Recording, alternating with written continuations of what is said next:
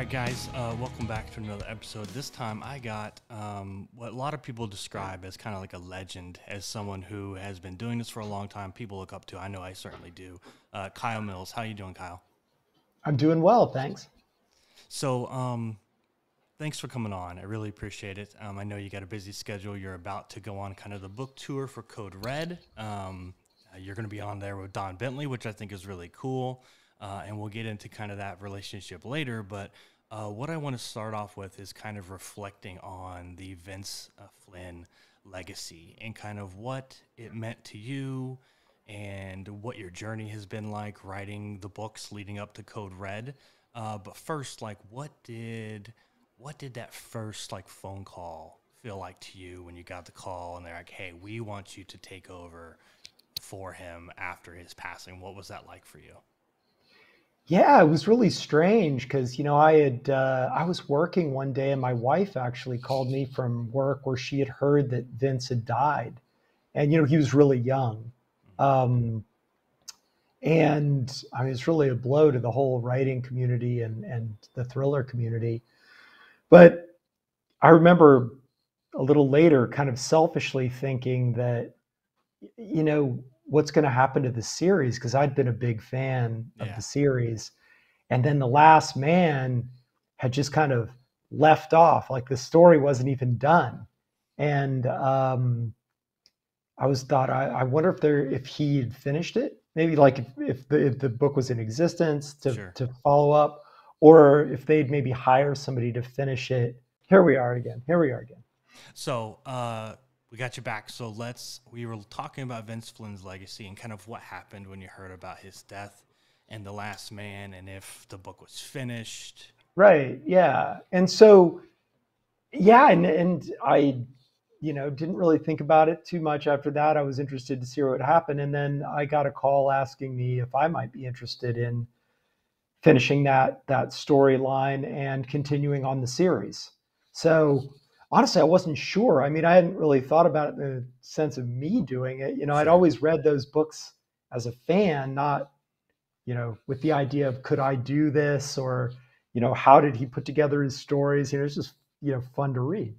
Right. Um, so yeah, I said, well, I'm not sure. And I went back and grabbed my copy of The Last Man and read it again and tried to think, where would I go with it? And, could I, because Vince and I had a different writing style, like really different. And could I do it? Could I write, for instance, really long action sequences, which I'd never done much of in my life. So, but then I thought, yeah, I think I could do a pretty credible job of it. And they wanted to know what I was going to do.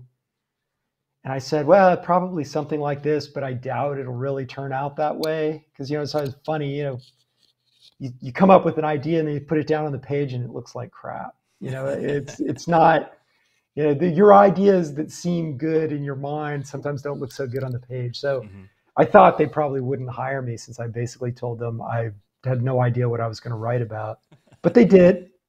And yeah, it turned out well. I mean, it was really stressful because I had no idea at that point whether people would want it continued, whether they want somebody else to write the character, whether they'd hate what I did with it and all that. But it turned out that people did want it continued. They wanted to see his legacy continued, and they liked the book. So it worked out. It worked out well, I think, for fans. What was the support like from like the fans and the fellow authors when you were announced to kind of continue it on?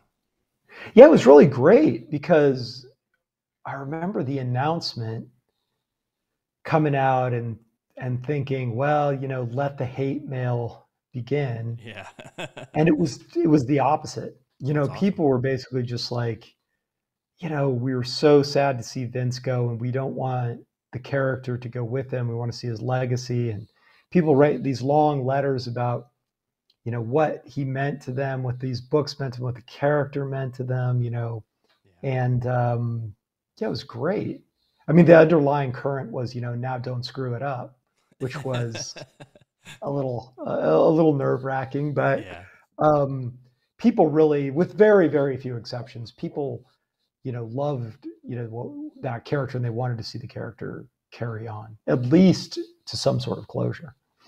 I was talking to Mike Madden a couple weeks ago, and Mike Madden has done the Clancy series as well as his own series. Now he's in Clive Cussler's series, and I asked him kind of the same thing, like, what was it like when you got the call to do the Clancy stuff? And he kind of told me a backstory about some things I didn't know leading up to that, and then he was like, so I was really surprised, but he was like, they said, here's the Clancy world, go in and do your thing, don't break it. And I was like, that is like the ultimate, like, line don't cross. But, like, it's a huge thing. Like, if you break the Clancy world, people are going to come at you. And I was like, Mike, that was huge for them to tell you. He's like, yeah, go play in the playground with all the Clancy things. Just do not break anything. Well, and the Clancy stuff would be hard. At least, at least I've got one series. Yeah.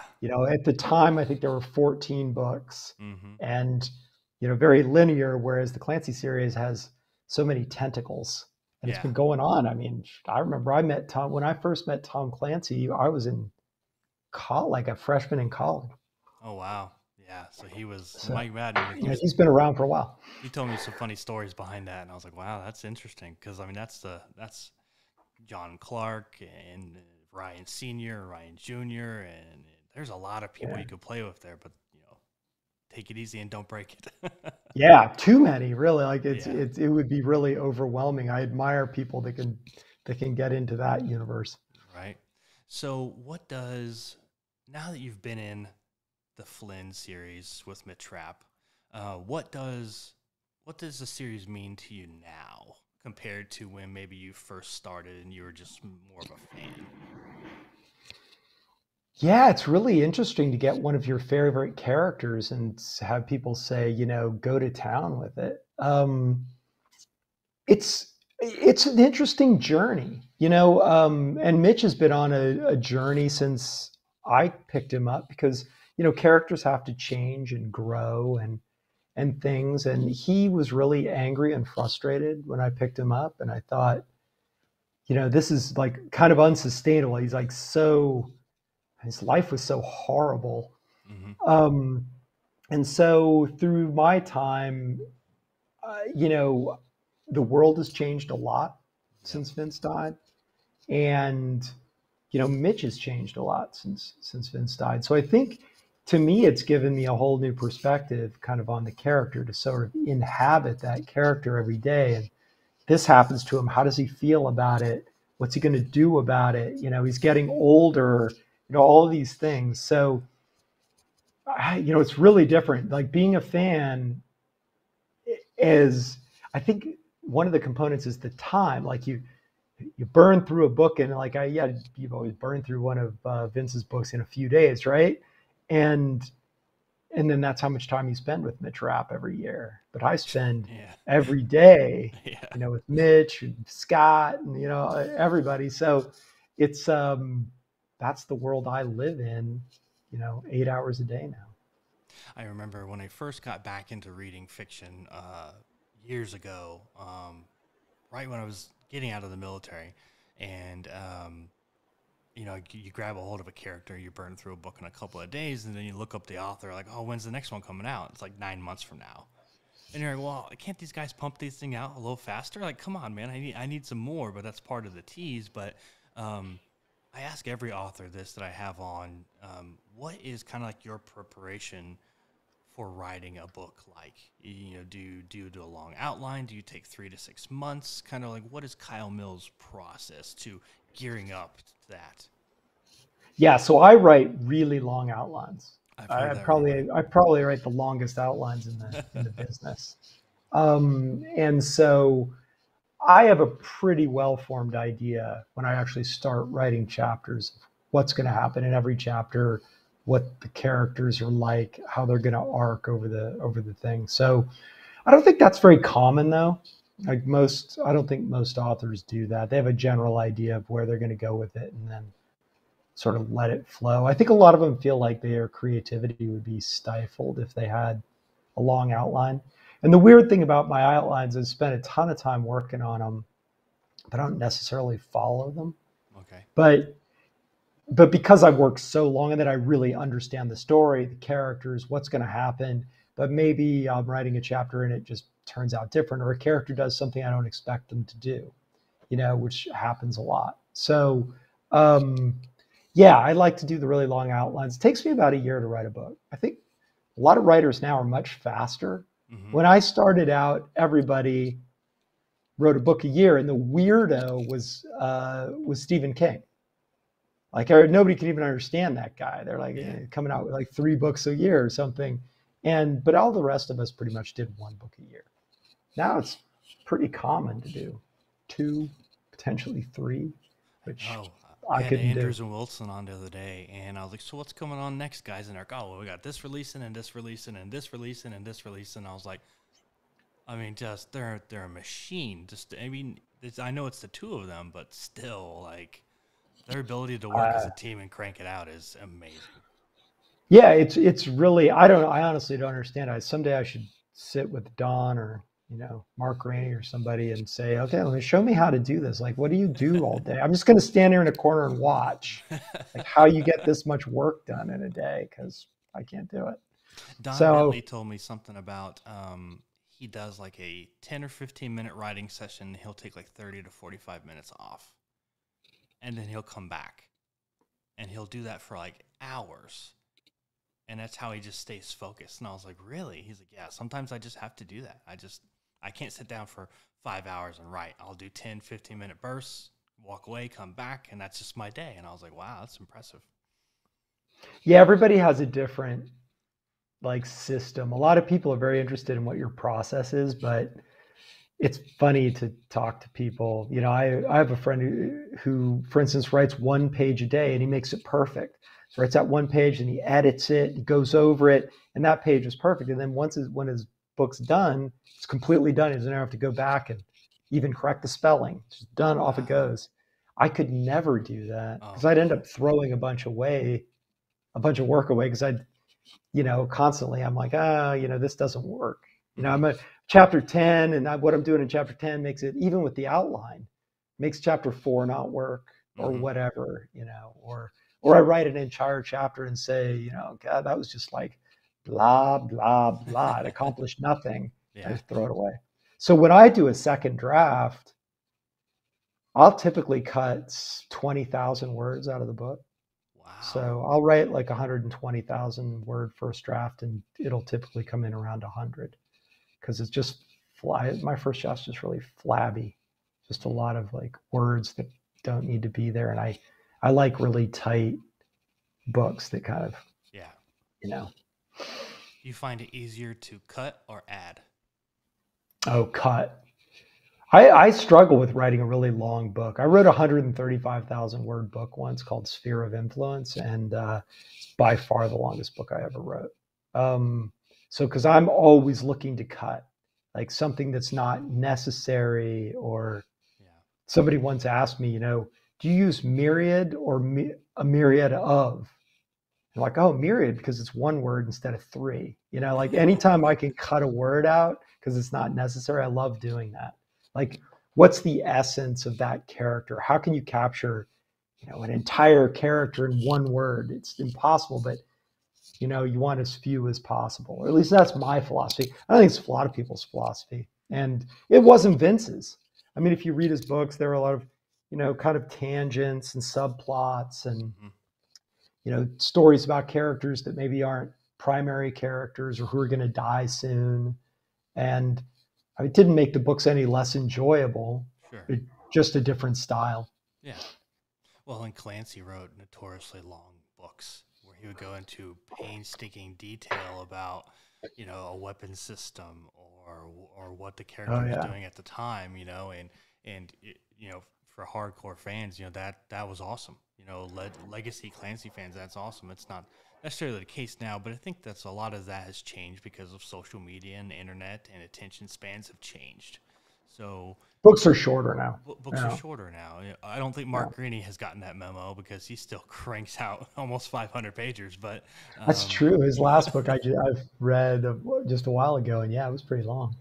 I think it's it's funny. My first contract, it's been like the early 90s or something, stated a novel of like 125,000 words, around 125,000 words. And now it says much shorter. It's like 100 or 95,000 words or Yeah. something typically. 'Cause it's just a really different, uh, just the readers just have a little bit of a different expectation. Yeah.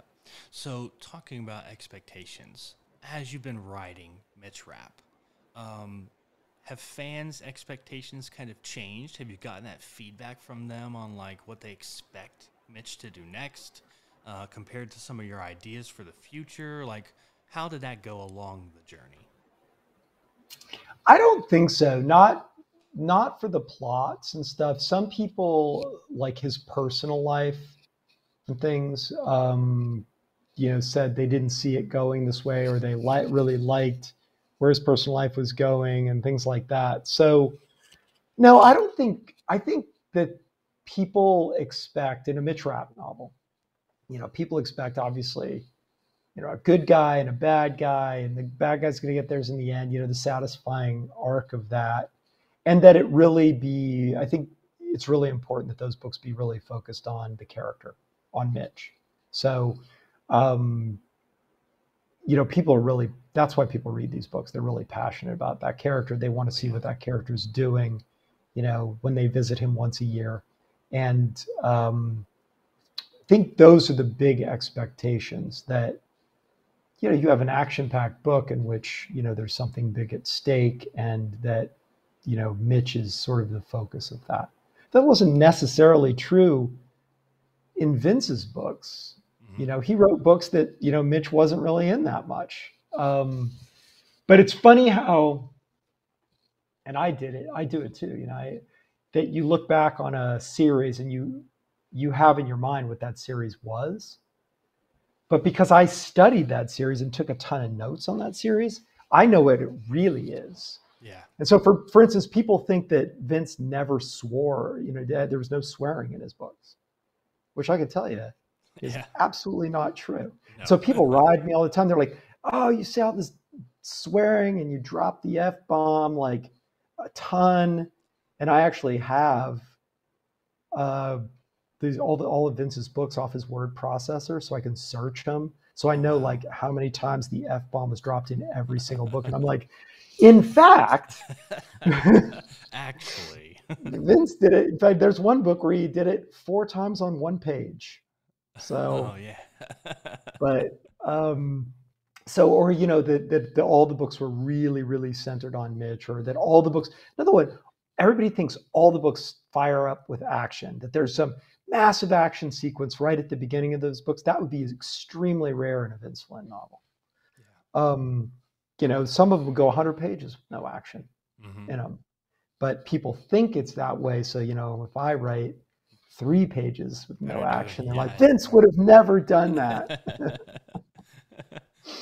So now that you're on the end of this journey in Code Red's coming out now. Today's the release day, which is when this episode's going to drop.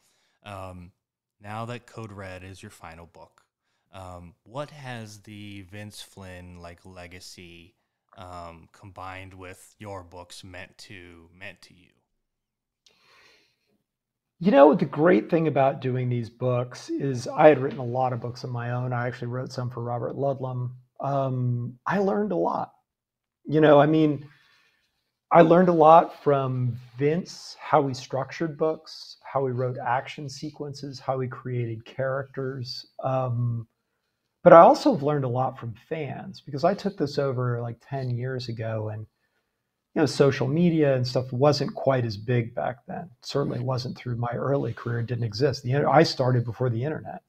And um, that feedback and dialogue and the friendships with the fans has been huge for me, because do people like it?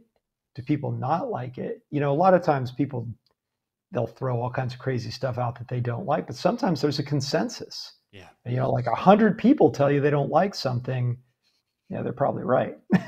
So that kind of stuff didn't exist before I signed on with the Vince Flynn stuff. You might get a letter, like Yeah. a handwritten letter every now and then, but people didn't have there's no way to interact with your readers Mm-hmm. realistically. Yeah. Go on TV or something, but it was always one way. Mm-hmm. Now you got this great two-way dialogue with all these huge thriller fans who read not just Vinny, but um, Brad Thor and like Tom Clancy and like tons of stuff. Mm-hmm. So they're really knowledgeable about what's going on in the thriller world, what's good, what's bad, everything. So that's been my favorite part of doing this. Does that change the way you approach the next book? Yeah, I mean, I think so. A person who owns I should probably not name her, but owns a big famous bookstore once told me, I think you wrote your books for yourself and you write Vince's books for his fans. And to some extent that was true. But again, part of it is because there was no feedback. Mm-hmm. So I would pick a subject matter I was interested in. I'd tell a story and I'd said, that's a book I'd want to read as a thriller author. But I wasn't ever sure if anybody else would, or if it was just me, right? Yeah. And now to some extent, people tell you, what they're passionate about.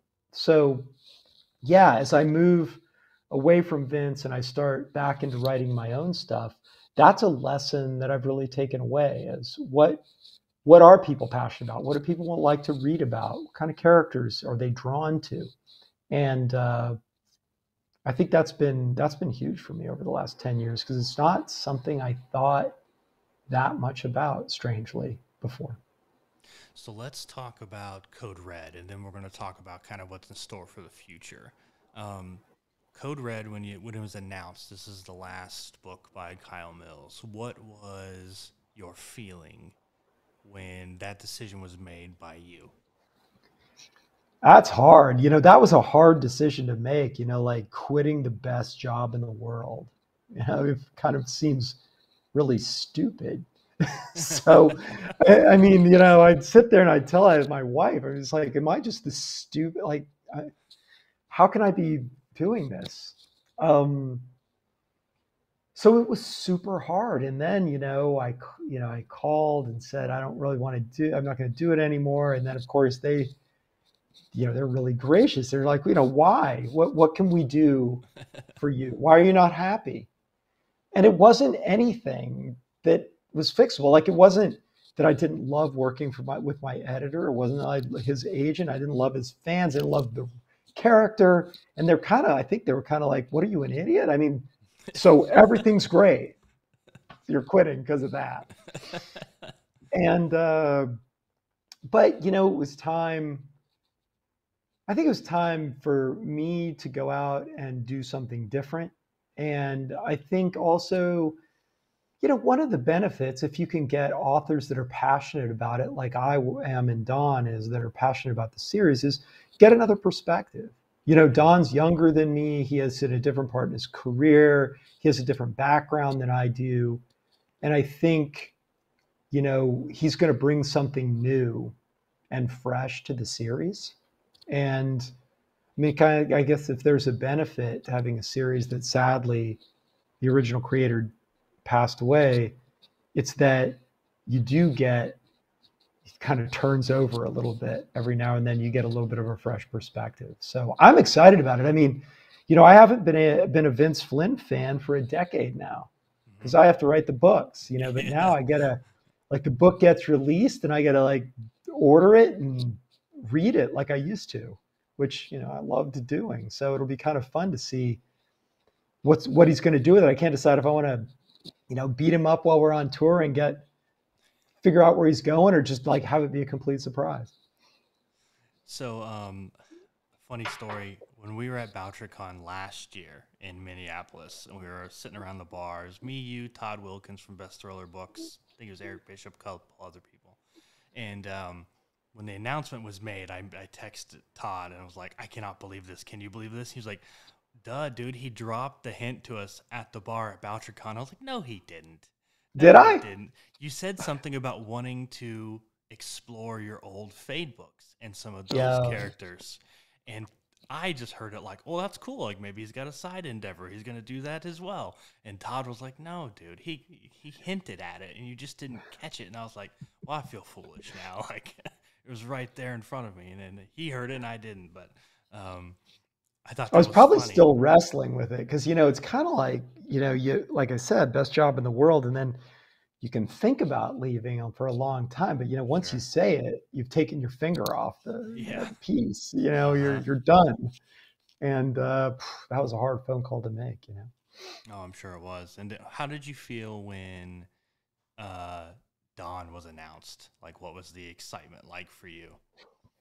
That was really great. And but it was so funny because they asked me, well, who do you think would be a good person to replace you? Like give us because they were trying to find somebody. And um, they finally said, well, we thought, well, why don't we ask you? And I had, like, I didn't even say Don because he was doing so well with the Clancy stuff. Like, I think he just debuted at number 2 or something on the New York Times list. I figured there was no way he'd be interested.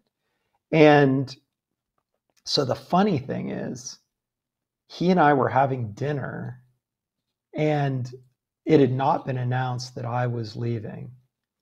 So, and so I was sitting there talking about the series, kind of like I was going to continue it, and he was talking about it. So I had no idea, but they had asked him to re, to replace me at this Oh, point at this dinner. oh wow. So he went home and called his agent. He's like, "Oh my God, they're firing Kyle, and they haven't even told him." Oh, And so we were all lying to each other the whole night.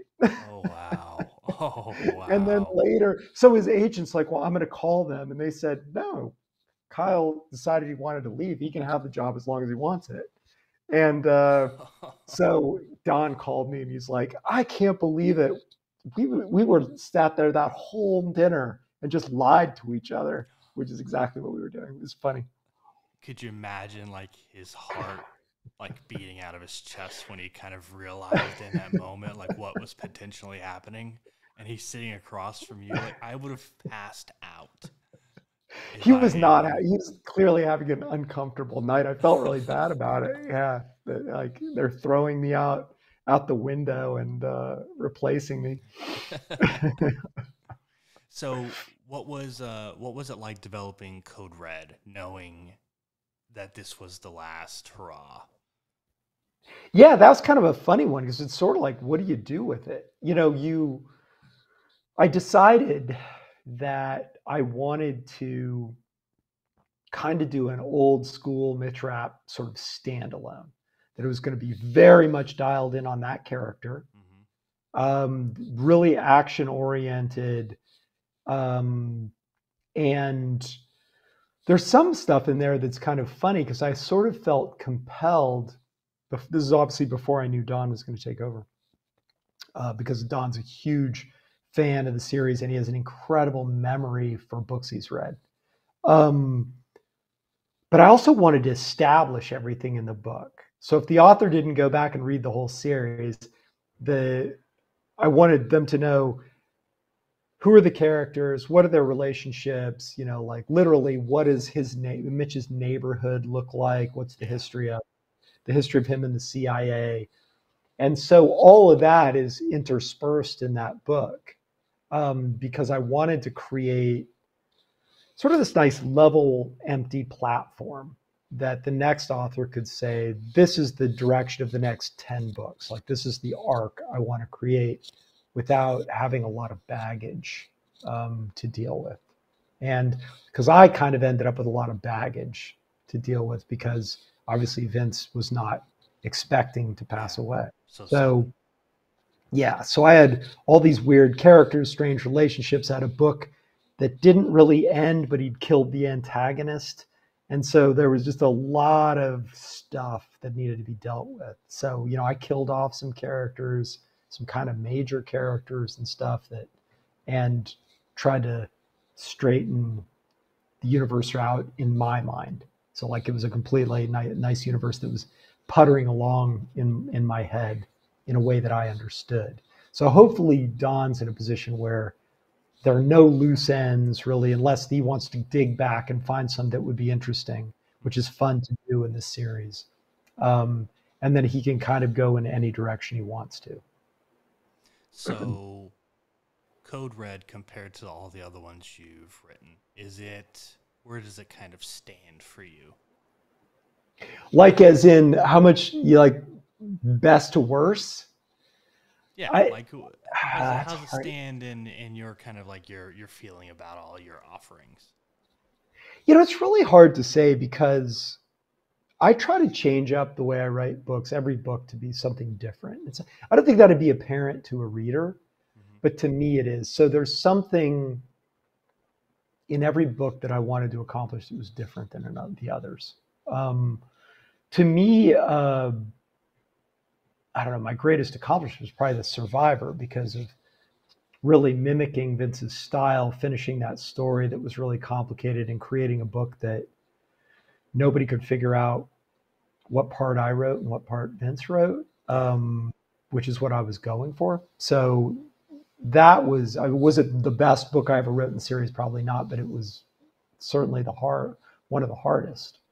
Um, and Order to Kill, which was the follow up, I've kind of a soft spot in my heart for because I feel like it was kind of the perfect blend of what Vince did well and what I do well. Hmm. Um, and this book, yeah, man, it'd be hard to rate because it's so bittersweet. Like my Yeah. feelings of it were, this is my last one. I mean, it's kind of hard to get over that. That you finished it. And I remember finishing the last second round of page proofs and thinking, yeah, that's the last word I'm going to ever do in a Mitch Rapp novel. And yeah, it's kind of weird. You ever think about picking up a phone saying, "Hey, just kidding"? Yeah, I did. Yeah, I did actually. You think, geez, what have I done? But you can't fear change in life. I No. used to be a banker, and I said, I'm going to try writing a novel. I mean, you can't always play it safe. And I'm working on Fade, the sequel to Fade now, and it's really exciting because there are no expectations. Hmm. Readers have no expectations that I can do anything I want with that character and with his universe. And the And other some of your interesting thing same about it, fans weren't around. yeah, yeah, So yeah, some of your new fans like they don't know Fade. exactly, exactly. The other interesting thing about starting a series now is that the Mitch Rapp universe has a lot of history to it, Hmm. 20 odd years of history. So things like, I mean, to use an obvious example, COVID never happened in the Rapp verse. Hmm. So now I can like start from like the day it's right. I like all these things can have happened Yeah. that have happened in real. So you're starting with a fresh, you're getting a fresh start on it. Um, and so that's kind of an interesting thing to deal with because Fade wakes up with this coma that he's been in for a few years, and he kind of looks at the world and says, "Wait a minute, let me get this straight. In the few years I've been gone, this is what's happened." Hmm. And when you write that list, it's really funny Yeah. to think. So what does the future hold? What are some things you're working on? What are some things that you're kicking around? What does the future for Kyle Mills look like? Mostly that. I can only do one book a year, really. It's all Yeah. I ever want to do. I can focus on one thing at a time. So right now I'm working on that Fade book. Someday I got to find out if I can get a publisher for it. So that's something I got to do next. And yeah, pretty much that. I'm renovating a house right now, so that's an absolute nightmare. I was just dealing right before we got on. I was dealing with catastrophes relating to that. uh, Um, so hopefully my life will settle down a little bit. I'll find a publisher and I'm like in a Airbnb. I live in Airbnbs now. Like have to move every week. Um, so my goal is to make my life calm down, really focus on Fade, and I have idea for many books, like an arc and where this is going to go. Sorry, I can't turn this phone off because my internet had gone down, and I'm using it to for internet, so it works. The and so that's kind of what I'm going to focus on here for the next year or so, which for me is plenty. Well, yeah, we're doing some kitchen renovations right now, and we're just between looking at the price tag and looking at what all it takes and the timing, and I'm not trying to do too much before Thanksgiving because we do Thanksgiving here with our extended families. So I'm just kind of like, we have to either do it right now or we have to wait until January, and it's like, Yeah, you don't want to be cooking your turkey over a campfire in the backyard. yeah, like, and here in Oklahoma, it could be 85 degrees on Thanksgiving. It could be -10. Like, you can't predict that. I mean, every year the Farmer's Almanac says something and they're wrong. So you're just like, I tell You've my got wife, to like, I don't want to do it. you've got to expand you got to expand. During COVID, I live in Wyoming, and we decided we just weren't going to have dinners with friends indoors, so we did the whole winter on the deck with the deck furniture. I bought down pants. I didn't even know those existed. And we would just sit out there and pretend it wasn't snowing on us. But we did Thanksgiving like it was Outside. snowing on us. Oh, wow, that's Mm-hmm. funny. Well, Kyle, thanks for coming on. Before I let you go, congratulations on Code Red. I know the future is going to be awesome. I'm a huge fan, huge admirer. Where can people go to follow you and to stay caught up on things so when you have that next release and that big news, they can be the first to find out? Yeah, so I'm at Kyle Mills Author. So at Kyle Mills Author, and that's like Facebook, Instagram, Twitter, which I guess is X now. And then KyleMills.com, my website. You can sign up for my newsletter. I shoot a newsletter out once a month and do blogs and stuff. So, and you can shoot me an email off my website too. I answer all my emails. It's myself. So if you ever want to complain, or better yet, tell me what a great author I am, that would be lovely.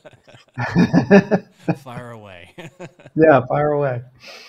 Well, Kyle, thanks again for carving out the time. I appreciate it. Congratulations on Code Red. Congratulations on the future. And hopefully I'll see you again soon. Yeah, hopefully. I'm not going to make BoucherCon this year, but hopefully next year. Okay. All right. Talk to you later.